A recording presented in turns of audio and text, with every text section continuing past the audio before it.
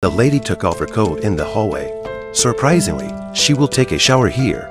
The broken water pipe becomes her bathroom. She looked around as if worried about prying eyes.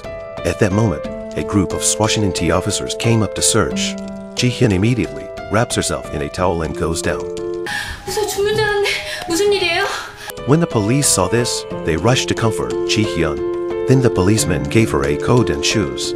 Actually, Ji-hyun is a thief. She stole a valuable diamond.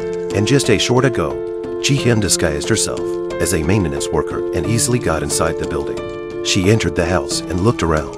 She discovered all the hidden compartments inside the house with her gift of divine theft. But there wasn't much to be gained. Then, she accidentally found the valuable diamond on top of the chandelier. She was so excited that she danced around. The owner of the diamond comes back. Ji-hyun quickly switches the diamond. She disappears just in time for the door to open. The man had wanted to sell that diamond for a high price. Unexpectedly, it was identified as a fake.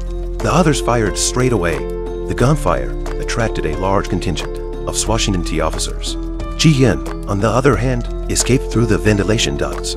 She used her natural advantages to fool the numerous Washington T officers. Afterwards, Ji-hyun even took the diamond away in front of everyone.